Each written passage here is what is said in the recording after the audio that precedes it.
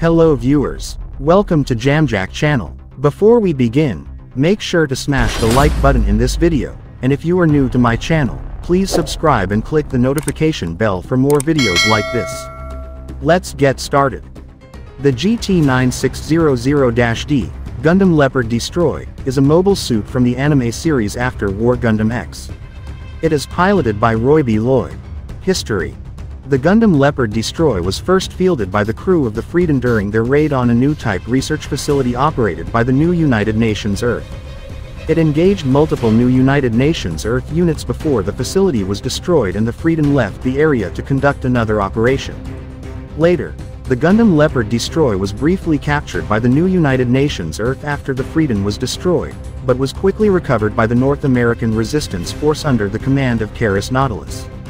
The Gundam was returned to Roybea Loy and became part of the mobile suit complement of the Freedom II as it took part in the 8th Space War. Technology and combat characteristics. When the GT-9600 Gundam Leopard was heavily damaged in battle against the NRX-010 Gable, it was repaired and upgraded by Kid Salsamil with heavier firepower and a new paint job. The inner arm Gatling has been replaced by the twin beam cylinder, a pair of beam firearms that fold over both forearms when in use and are stored on the backpack when not in use. The missiles previously stored in the right shoulder was removed and replaced by a missile pod mounted to the side of the left shoulder. The suit also gained several other new weaponry and can still mount an optional missile pod on the lower left leg. The Leopard Destroy retained the set of rollers in its feet for high-speed movements on the ground, and also has the option of combining with the aft section of the GS-9900G Falcon, granting it flight capability. Armaments. Twin beam cylinder.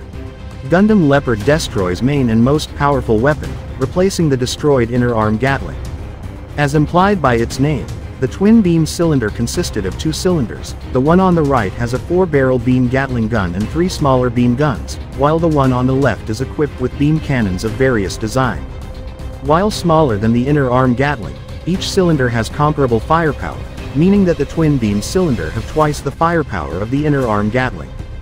Their smaller size also makes them easier to use. The twin beam cylinders are mounted on either side of the backpack with their barrels retracted when not in use. When deployed, they swing forward to cover the forearms and their barrels extend. Breast Gatling. A pair of chest-mounted Gatling guns inherited from Gundam Leopard. Covered when not in use, they are effective in both close and long-range combat. Hornet Missile. A pair of homing missiles stored within the knee armor. They are inherited from Gundam Leopard and are equipped with built-in infrared detection device, allowing them to automatically home in on their targets even in areas when radar are rendered useless. Head beam gun.